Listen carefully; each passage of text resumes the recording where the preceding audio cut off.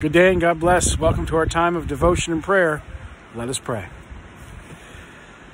Lord, wherever we stand in the midst of life, we thank you for the journey that got us here, the friends that have supported us, the challenges we had to face. And Lord, help us in today, in whatever lies before us, in the world around us, in those that we are called to serve and care for, and those that you have instilled in a permanent place in our lives as those that we can turn to and those who depend on us.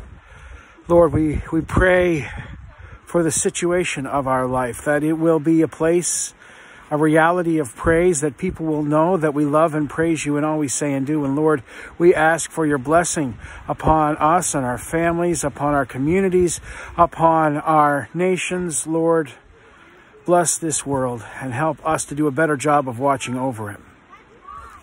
Lord, forgive us for our misunderstandings, misuse, and help our ignorance.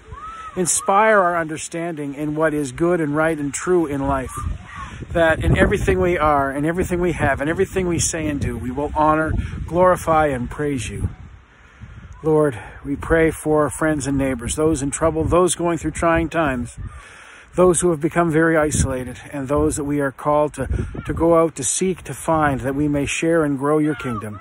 All this in Christ Jesus' name we pray. Amen. You can hear the ruckus behind me of everyone enjoying one of our last big snowstorms, and in the midst of what is an edge of calm, we turn to the word of the Psalm 55, verse 18. He hath delivered my soul in peace from the battle that was against me. For there were many with me. God shall hear and afflict them, even he that abideth of old. Because they have no changes, therefore they fear not God. There are people in our lives who, as much as we will try to inspire and share and tell the good news in Jesus Christ, as we share our faith, live out our faith before them, they're not going to get it. And they're going to stand against us. And for all intents and purposes, a lot of people would call them our enemies, but all the same, we can rest in the assurance knowing that God has delivered us, and we can still pray for them. We can still know that they are there, that they are facing their challenges, their troubles, their struggles, their afflictions, not without God, but without hope in God, without faith in God. That's a very hard way to go through life. That's a very empty way. That's a very limited way to see life.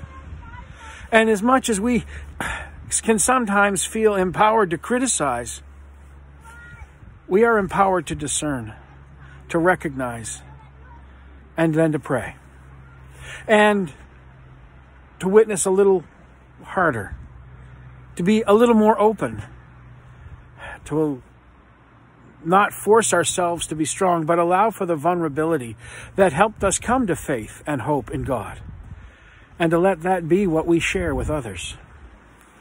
As much as the psalmist is celebrating that he is saved from the hardships of those who lack faith, the fact of the matter is, the psalmist also, in rejoicing in the Lord, knows that the Lord loves all those that he invites under his covenant. God bless you in the covenant of peace and love that we share in Jesus Christ. Amen.